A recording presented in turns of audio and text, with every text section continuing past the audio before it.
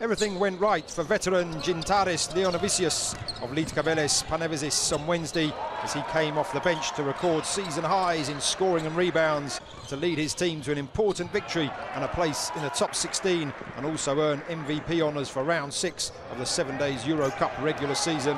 Leonavicius only missed one shot as he amassed 19 points and 9 rebounds in just 24 minutes on the floor of his team's 80-87 triumph at MZT Skopje Aerodrome. He scored 6 points late in the second quarter to help Lietkabelis to a 32-46 half-time advantage, and added back-to-back three-pointers in the third as the visitors remained in control. Leonavicius, it's a brilliant evening.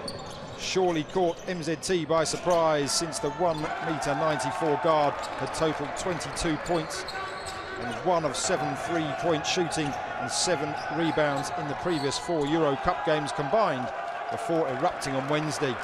For Leonavicius, now 33, this is his first season competing in the Euro Cup, and with a few more games like this one, it'll be a season he always remembers. So congratulations to Leonavicius, and indeed to Lietkabelis, as they qualified for the top 16 of this season's 7DAYS EuroCup regular season, and a well-deserved MVP award for the veteran.